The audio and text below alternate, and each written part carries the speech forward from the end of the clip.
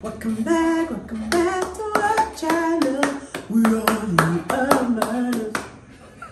Welcome back to our channel. We are the Hermanos. I'm running out of breath. I'm human today. Hello everyone. Hello everybody. Welcome back to our Welcome channel. back. Good to see you all. Good to see you guys. We are happy to be back. Glad to be here. And thank you for your congratulations messages. Is that proper English? You are saying for? Yeah, I remember now. May God forgive. She's still excited. How can you say for? I'm going to say for like... If you don't know what I'm talking about, go to our last video. This man did it. Hey! From driving an envelope to driving a car without airbags to driving different small cars and finally to a Jeep Patriot. And now, hey. The grand finale. My God. While I wait for the 2022 one. People will think I'm ungrateful. Guys, I am so excited about it. And this man, I've been thanking him back to back. I've been saying thank you. Am I lying? Haven't felt it. Enough. It's okay. Let's not go deeper. Well. All right, guys. Thank you for joining. To those who subscribed recently, we love you guys. We're excited to have you, and to our old subbies, you're welcome. Welcome everybody. Yay! And today, Yes. as you know, that we have stories, juicy stories, and you guys like stories. You like, we are relating. We like when you give us stories. We have another one today, very exciting, but it was not exciting when it happened. So, as you have seen Far from the from title, we had a very, you know, when you talk about heated, they call it what? Heated conversation or heated what? Conversation? Is it? That was not a conversation. It was a heated moment. It was a heated conversation. It was A heated conversation. It was really heated.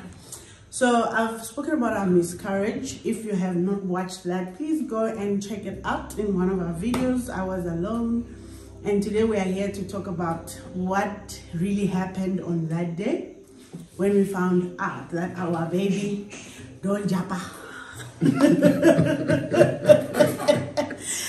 Guys, we are here to encourage someone out there. You might be going through a miscarriage right now.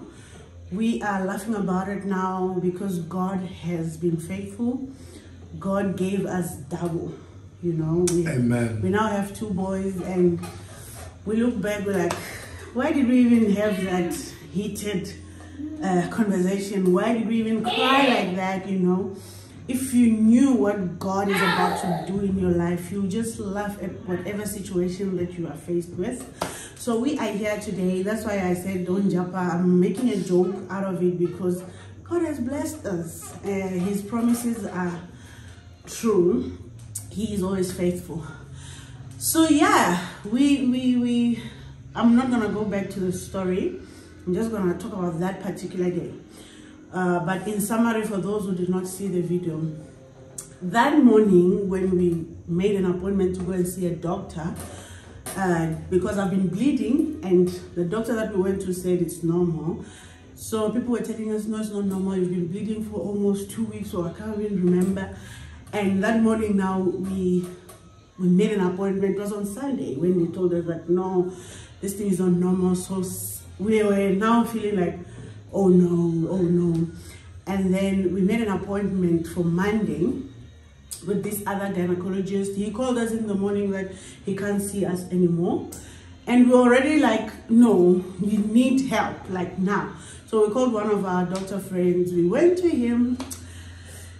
Everybody was quiet, okay? Because I think we knew already that, okay, this is it. This is a miscarriage because of the way people were talking.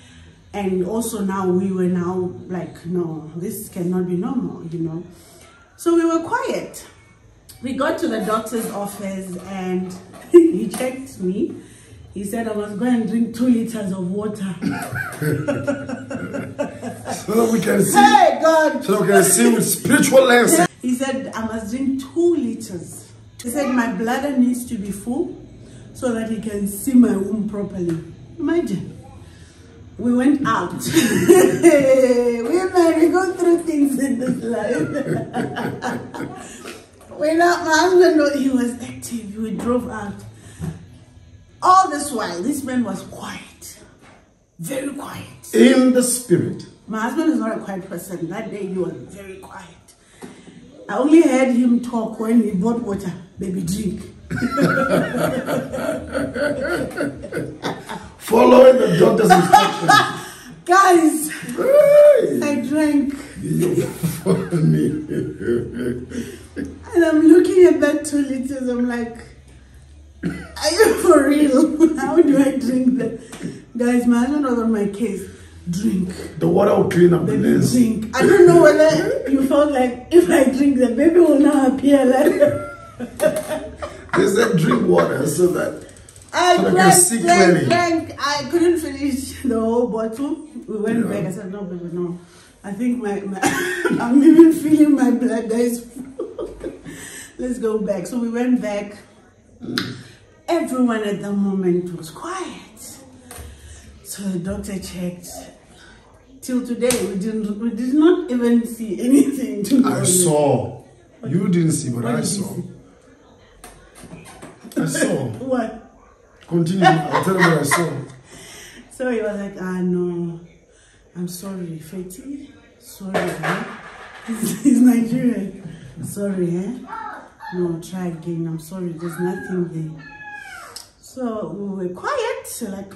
There was nothing there. I saw from the Sack. that was empty and there was no baby there. And at first, when we went for the first Even at that, checkup, I saw the baby. I could see the, the little thing that. So the baby was born after I drank the water? No. Huh? The baby wasn't gone. The baby had gone where the blood was flowing. When did you see the baby?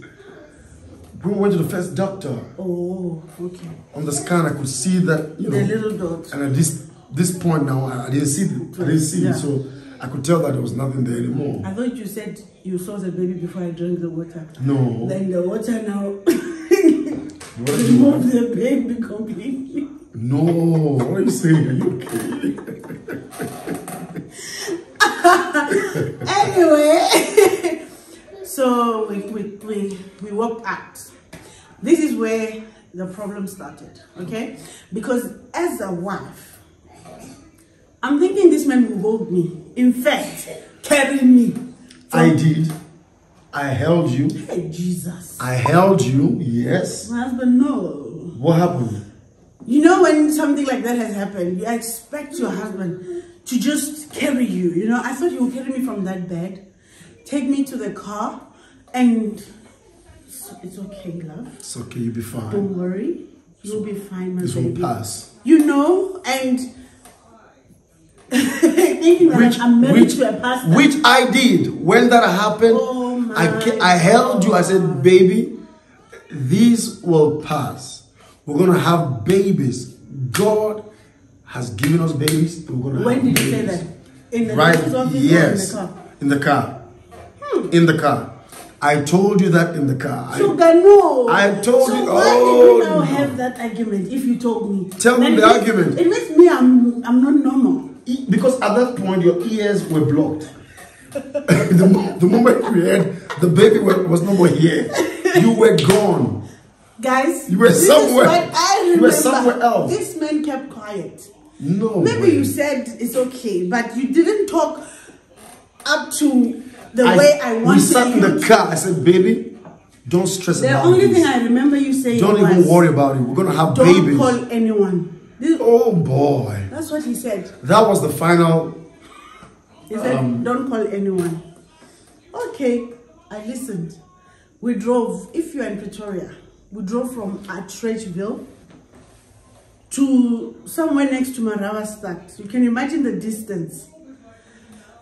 Second thing, number one, the first offense that I had was that he did not talk to me, right?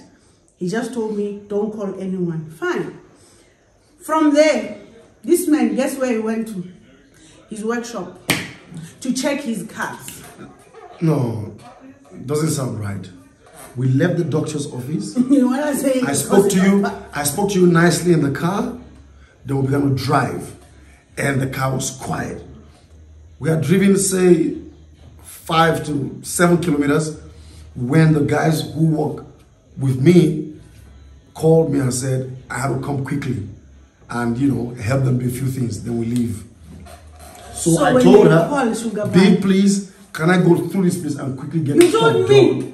No, yes. Baby. Yeah, I did. No. There's no way. So are you saying I was just driving and they called me? I'm like, okay, go. You just went there, baby. You didn't tell me you wanted to go. No way. Sugar pie. I told you, like I said briefly, just quickly. That's what I said. Maybe my ears were blocked. Yes, they were. So we drove and then I got to the shop. I went to the guys. I didn't spend up to 5 minutes or some 2 or 3 minutes and I was done. And then I was coming back to the car. And while coming back into the car, what I heard was the sound of a train running through a tunnel. Someone was crying for real. So guys, I never heard that before. This man, he now drove to his workshop, right? Yeah. He got there. So when he's there, I'm thinking, does he even know I just lost a baby? And he is thinking of his businesses. He's not even thinking about me. He has not even said a word. Like, from that moment, I said, you know what? I'm calling my mom. The person who understands. The person who loves me. You see. The person who cares about me. The person who will understand my pain. You see now. And he told me, don't call anyone. You see. So as I took the phone, my mom said, an hello. Instruction of the spirit. Just obey. My mom said, hello, says, I said, Mama!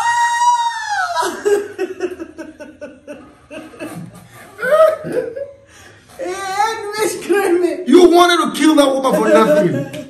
He came to the car. What is going on here? And I'm still on the phone with my mom. My mom's like, what is going on? I said, Mama, my baby is gone. And then this one is now screaming, I told you not to call anyone.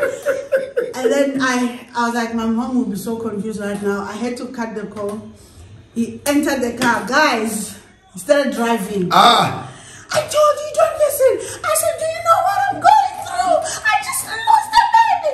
He said, didn't I lose the baby? Guys, it was a mess. She lost the baby. I didn't lose the baby. I said, I lost the baby. Yeah, okay. We argued about that, losing that baby, till we got home. Getting home, he was now fed up, like he was done. He just dropped me. Me too, I'm like, just go.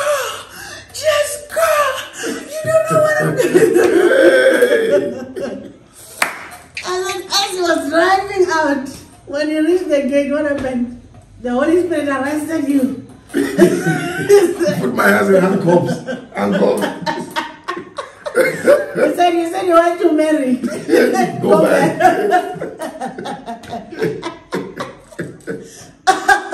No one forced you to marry. You chose by yourself. He now came back, and when he drove, when I heard the car, that's when I cried. I said, this guy does not love me. My cry increased. I was just there screaming. Then all of a sudden, in fact, when you were coming back, you were calm. You didn't even want me to hear that you were coming. You were embarrassed. The Holy Ghost had worked on me.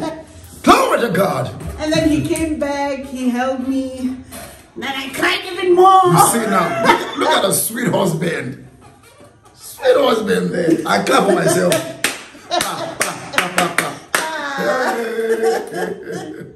This just is sweet, Jason. You like it? So he came back. He held me, and then did you cry? No. Will you say if you cried? I would have said, I would say if I cried. You did, but I didn't cry. No ways. You cried like a man. No, I didn't Even cry. now, see your eyes, you want to cry. Are you okay?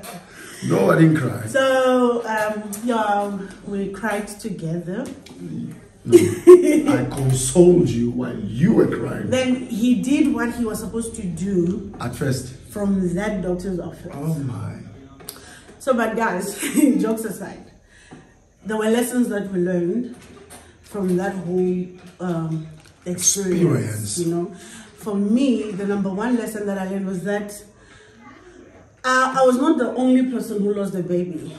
I was selfish, thinking that he doesn't understand my pain, not thinking about him. And you know what the funny thing is? You were the one who wanted the baby. I was always like, I'm not ready for a baby. I'm not ready for a baby. And then we found out we were pregnant. We busy, Nana. We found out that we were pregnant and I'm ready for a baby. I was like, I'm not ready. And it was not. Well. And now I'm there thinking, I lost the baby by myself, you know, which was very selfish of me. And see, the Holy Spirit is speaking through you now. He's using you for the first time. This lessons, long time. This thing happened 2019, baby. So yeah, that was number one, that I was not the only person who lost a baby, but both of us. Yes. The thing is that, you know, she was grieving in her own way, and I was grieving in my own way. Yeah. But now, probably she thought I was supposed to be crying and rolling on the floor and holding her, but I was just quiet. You know, I didn't say a word, I was just quiet. Which is I was dealing with it. Another lesson that we different. You are a man, I'm a woman. We are very emotional, so we deal with pain differently from you guys. Man. Which I also feel like is something for you as a man to learn, that okay, my wife is emotional. At this point, she needs me. Well, the point is, I knew that, I mean, you're going to end up having the outburst, but I thought to curtail it. As I said, don't call anybody, don't call your mother, don't call nobody. Let's get home first, then I'll do the calling. But instead of her waiting for me to do the calling, because I went to the shop for 2 minutes or 3 minutes, she decided to make the call, and then there was an explosion. Which is a lesson again, that when something like this happens, like there's when someone is emotionally broken, you need to prioritize your partner.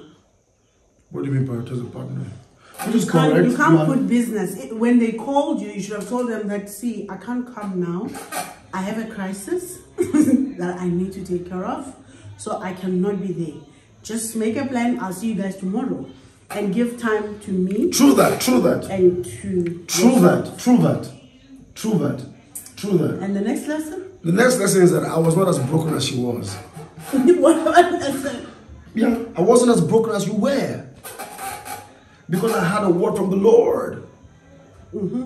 I had been in prayer, and while I was praying early in the year, this happened when? This happened in March, right? Most Januaries, when the year starts, there's a park by our house. It's mountainous, and you can walk around it for about 2 to 3 hours.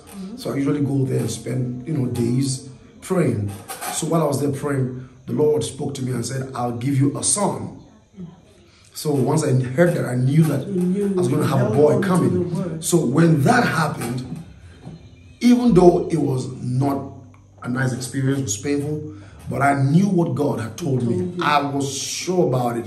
Just like I've been sure about many things God told me that has come to pass. I knew that what God said was true and was going to come to pass. So when that happened, it was painful, but not as painful, for me, because I knew that we're still going to have a boy. We're still going to have a son. We're still going to have children, because that's what the Lord had told me. So my encouragement to someone out there today is this.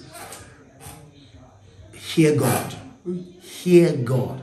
In the midst of your storm, hear God. And as a matter of fact, if you have a good walk with the Lord, before any storm arises, you will have heard him already and be sure of what to do. The last lesson for me would be listening. Obedience is better than sacrifice. If I listened when he told me not to call anyone, I would not have been in that mess actually, because it was from me calling my mom that I started screaming, and that's what he was avoiding. He told me later that his plan was that we would go home and he would talk to me nicely, and then he would now talk to everybody else. But I did not listen. I felt like he doesn't understand, you know. And I think it's something that we should learn as women. It happens a lot in our marriage. Like my husband will tell me, don't do that. And then in my head, I'm thinking, why? Why? Sometimes I'll even ask why.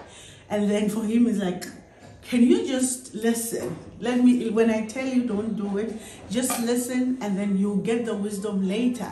So it's actually a very important lesson to learn as a wife, to listen to our husbands, to avoid complications and unnecessary arguments.